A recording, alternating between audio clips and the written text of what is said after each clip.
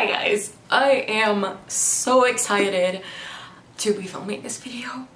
Okay, anyway, so on my Greek channel I started a series called Criminal Makeup, and obviously it is inspired by Bailey Sarian. I will leave her channel link down below, and what she does is she applies makeup and says some creepy stories, mostly true crime stories, which is what I am also very obsessed with. I am so obsessed with true crime like for years, and I just watched a documentary on the ID channel, which is the best channel ever. It's my favorite channel, like there's nothing better than it. Anyway, and it was a case that I have never heard about, and that is so weird because like I listen to podcasts, videos, like documentaries on TV, on like movies, Netflix, everywhere that has to do with true crime, and I'm like, how the hell did I miss out on this case? Because this case has a lot of just like plots and twists, and it's like really interesting. Obviously it's a true story and it's nothing to laugh about. If I make jokes here and there, it's just because I have black humor and just want to like make this enjoyable for you guys to watch. I don't want to seem like I am making fun of the victim or their family, because like the only true victim in this case is Gregory Smart. I just wanted to make sure that I got his name right. So just all of my condolences to the families who have lost, to the family of Gregory Smart. And yeah, let's begin. So the story starts in May 1st, 1990. That day, Pamela Smart, who is married to Gregory Smart, she comes home from work one day late at night and she finds her husband dead and her home very messed up. It basically seemed like a robbery gone wrong. Pamela was instantly like, with the sight of her husband on the floor, just blood, you know, she was shocked. She ran to the neighbors to ask for help because she apparently, as she said, she had no idea what to do. She got really terrified and she asked the neighbors for help. So the neighbors called the police, as you do. Police came and their house was like, the drawers were moved, opened, like their stuff was everywhere. At first sight, it really did seem like a robbery gone wrong. But I forgot to mention that they didn't steal Gregory's wallet. It was right there, and they didn't steal anything valuable like TVs or anything like that. But then during the investigation, a kid's father went to the police and reported that his .38 caliber pistol might have been the murder weapon because Gregory Smart was shot point blank on the head, which is like, in my opinion, I got you way to kill somebody. It's not like, oh, it just happened, you know. It's like really like just that there, like really revenge to me. I don't know.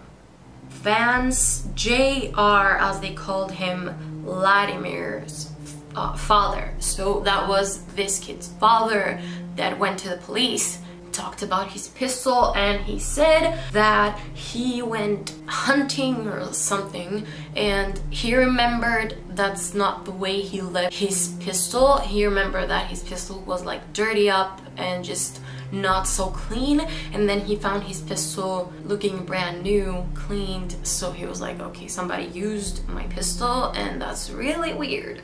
So he gave it up to the police, and then the police started thinking of this as a murder investigation and not as a robbery gone wrong. During this, Pamela Smart, which is Gregory Smart's wife, we talked about her in the beginning, she found Gregory dead.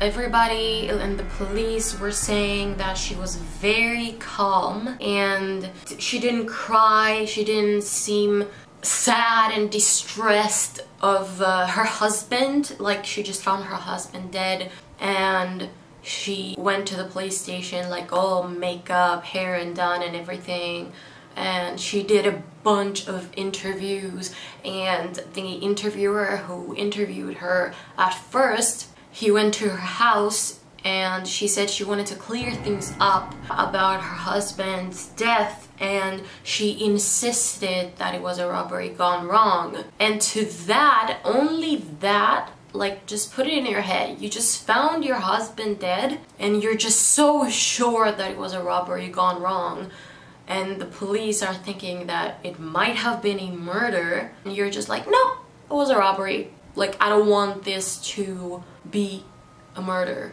If you really were innocent, wouldn't you want to maybe find out if it was a murder?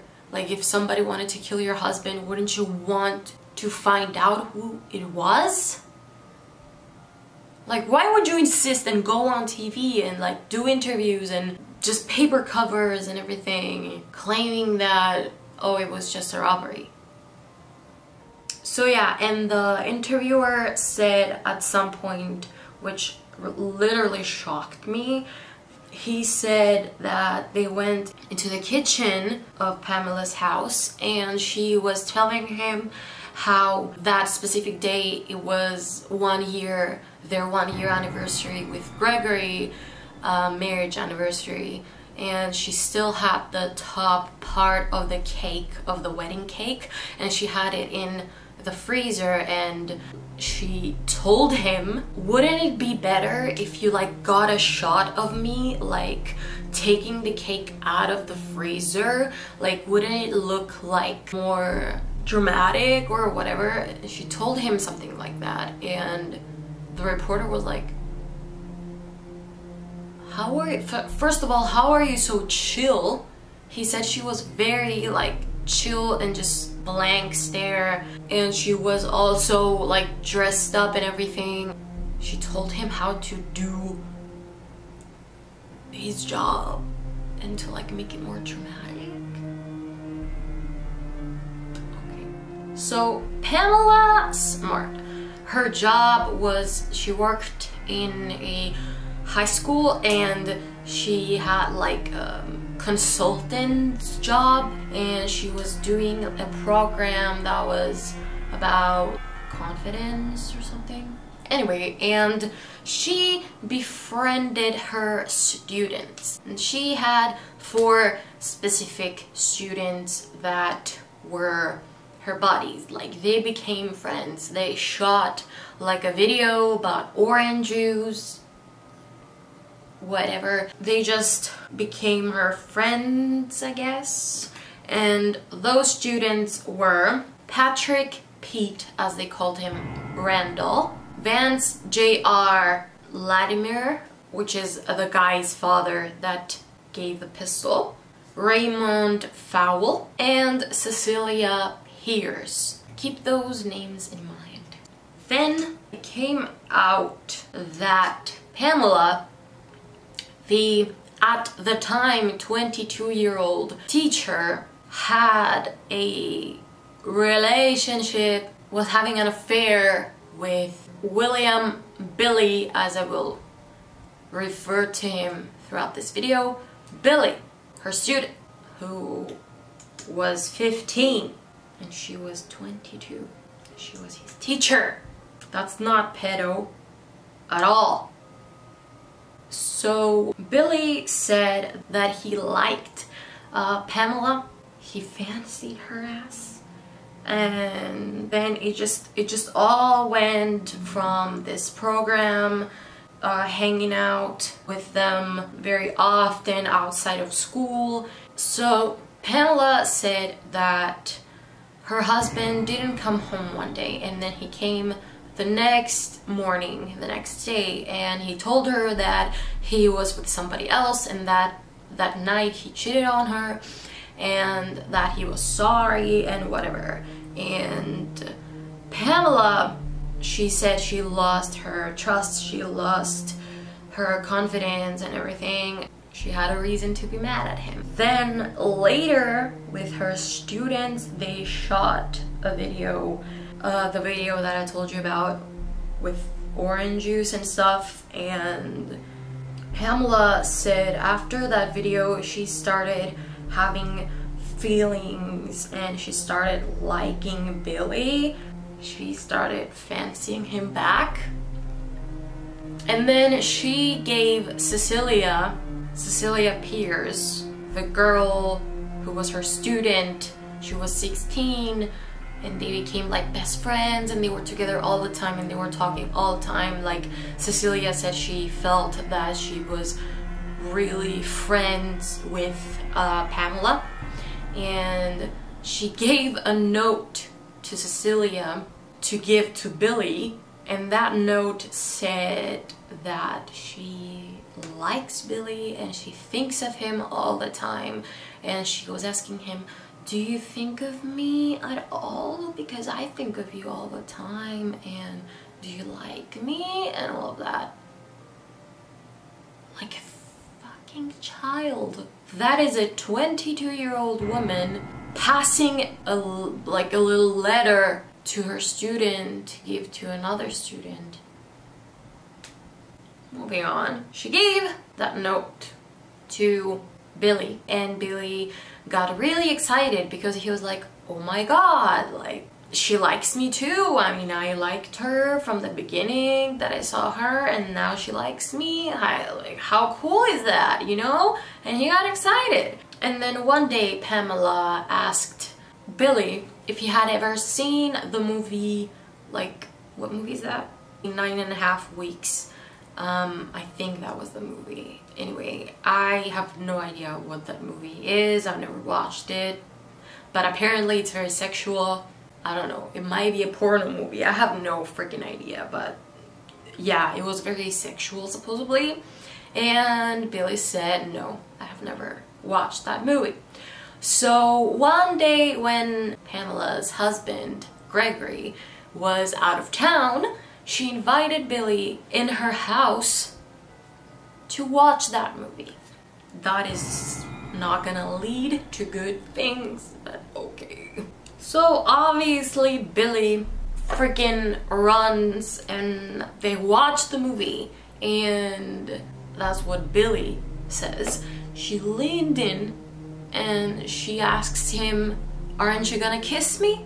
And then he kissed her, obviously. And then they ended up in her bedroom that she had with her husband, and then she got dressed in like sexy lingerie and like underwear and shit, and then she came out of the bathroom and Billy was obviously very excited, and then she did a striptease that was like done the same in the movie. Like she tried to make that movie like reality and stuff. And then he said that he stopped her for a moment, and then he went downstairs to get some ice cubes and like do a scene that was with ice cubes, just like in the movie.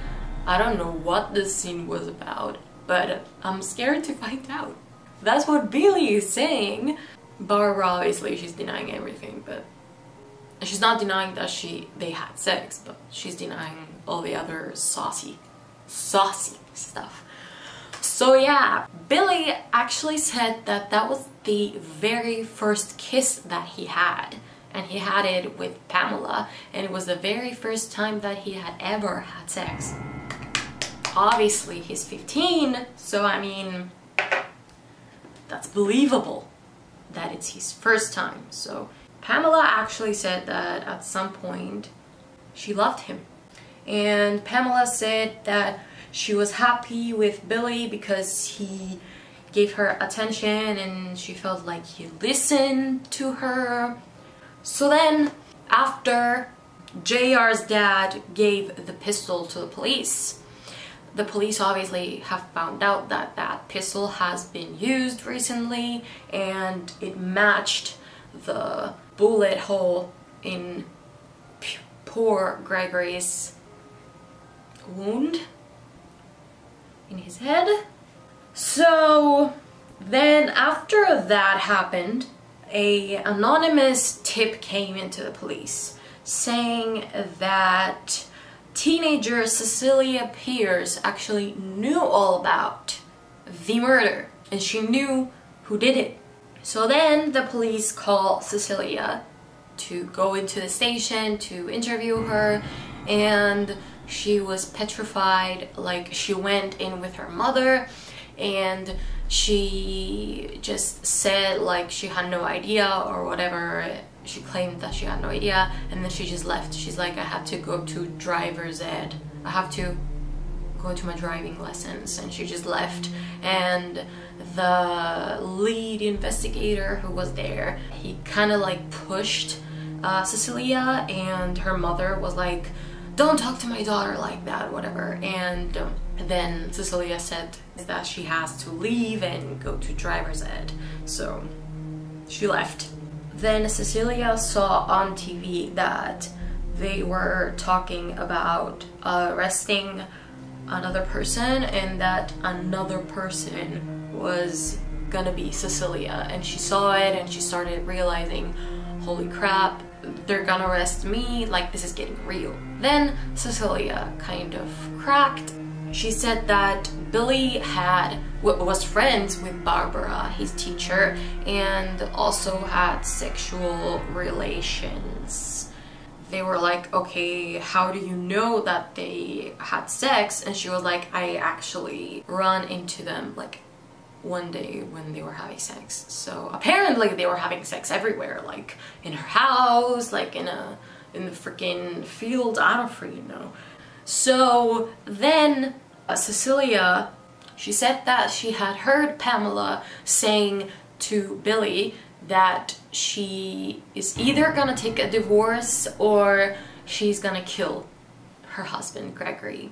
You might be thinking like, okay, why would she do that? Only because he cheated on her and she's mad at him? Okay, she's having an affair of her own, like why would she kill him? Well, Gregory had 3 life insurances in his name, and she's married to him, so obviously when he dies, everything that he owns goes to her. So 3 life insurances, total was $140,000, and when he died, all of that money went to Barbara. So that is pretty much why people kill. 3 reasons: revenge, sex, and money. That's why all murders happen. So Cecilia said she heard Pamela saying this to her and Billy, and she was like, okay, Cecilia said that she knew Barbara was serious when she was saying this, but she never really thought that she was gonna kill her husband. Like, she thought, okay, she's probably just gonna get a divorce like any normal person who wants to get out of a marriage. So then Cecilia, because obviously she didn't want to go to jail, she agreed to wearing a wire and going to Barbara's, like, to find Barbara, I don't know where they went, but yeah, and to just try to get information out of her to see if she was the one who killed her husband. And she went to find Barbara, and Cecilia said that as soon as Barbara saw her, she went in for a hug and she tried to hug her, and she got really scared. She's like, oh my god, like she's gonna feel the wire and the cassette that they have, like recording everything, but she didn't feel anything. So then she went in and talked to Cecilia, and she pretty much was telling Cecilia not to admit anything because she's gonna seem like she was in on this, and they're all gonna go to jail, all meaning Billy and his two other friends, her two other students. So, and she was telling her like a bunch of incriminating things, like a bunch of things that made her sound guilty. And the investigator said that Cecilia's wire like kind of like had problems and they couldn't hear her well. So thank God that they had a cassette with them and the cassette was recording everything and they could hear what Barbara was telling Cecilia afterwards. So afterwards, when police got the tape, they were like, oh shit, we have this bis, because they just wanted more and more evidence, not to just arrest her, they wanted to convict her, make sure that she was guilty and that she could go to jail, and make sure that it's her that she did it. I freaking love the police and the prosecutor of this case. It's like so, the police is just such a badass in this case, and I'm like, oh snap. I was watching it and my mom was like doing something else on her phone and I was screaming and she was like, wow. So on August 1st, 1990, Detective Daniel Pelletier, found Pamela, Miss Smart, in the parking lot of the school that she worked in. Pamela sees the investigator and the police and just everyone there, and she's like, what's up? And then Detective Daniel goes, well, Pam, guess what? We have good news for you and bad news for you. The good news is we've solved your husband's murder. The bad news is you're under arrest, bitch. Like, I want to be a detective for like a day and just do something like that. Mr. Detective Daniel Pelletier or something, sorry for mispronouncing your last name, you are a badass. And then Pamela obviously goes, what for? Like, what are you arresting me for? And he's like, first-degree murder, bitch. Okay, he didn't say bitch, but... And the police arrested the other kids, and they all claimed that Barbara told them to do it and that obviously she was in on it. The funny thing is that Billy told her to do it with a knife because that will make no sound, like the neighbors won't hear them, and she insisted on not killing her husband with a knife because apparently that's gonna make a lot of mess, and she has white furniture, so that's gonna like go everywhere and she doesn't want to ruin her furniture. So then the kids told the investigators with detail what Barbara told them to do, and obviously she claims that, yeah, I had an affair with a 15-year-old, but she didn't kill her husband. So yeah, then they go to trial and they take all the kids on the stand and they say their stories, like Barbara, she's the mastermind of all of this, and obviously they're just teenagers and they were led into doing all of this and manipulating them and just brainwashing them into doing that. Who would you believe? Like a 15-year-old Billy, especially, or the teacher who just everything points to her, like everything. I forgot to mention also that the kids in the beginning, they wouldn't say anything, like they just had their mouths shut, and they had them, the police had them in custody, which means they had them in the station in jail for quite some time, and they wouldn't say a word. Then the prosecutor, I love that prosecutor, oh my god, I forget his name right now. He's like, okay, then we will judge them as adults, which means that they will get a life sentence and they will pretty much die in jail and they will have no chance for parole. Parole means that they will have no chance to like get this to court again and just maybe they'll go out innocent. Just another chance, I guess that's what parole means. When shit got real and they saw that everything is like, oh my god, this is getting like really serious, they just started talking like little birds and they just said the truth. And they said that Barbara told them to kill her husband and that she was gonna give them some of the money that she got from his life insurance, and that's what they did. So yeah, JR got his father's pistol. Barbara left a back door open for them. They went in from the back door. They started messing up the whole place, make it look like it's been a robbery. And then her husband came home and found them, obviously like, what the hell? Bill said that Greg was like, what's going on? He wasn't like violent or whatever. He was surprised by Greg's reaction. Then they kind of got in a physical fight with Greg. Then Billy was the one who pulled the trigger.